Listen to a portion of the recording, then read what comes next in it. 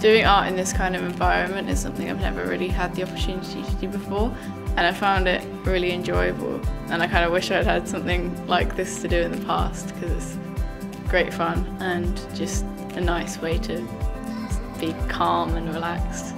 I feel like I've come out of my shell a bit more, and I managed to make a couple of friends.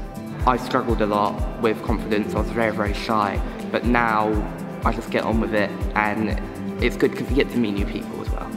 It can be quite isolating sometimes, because myself, I have a disability, and so I can't interact with lots of people a lot of the time. So it's very nice to have the social connection that I might not otherwise have.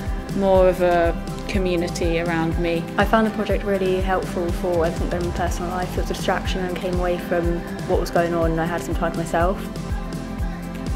And we all kind of relate to each other, and we're nice to each other. It was wonderful with meeting new people and playing music together. Honestly, I loved it. When I came up here, I was feeling quite anxious, kind of the opposite as I'm feeling right now. Kind of walked in here with a negative attitude, and now I'm here and I'm bubbly and I feel safe here, and it's lovely. It's a feeling of comfort, definitely. I'd come here again, definitely.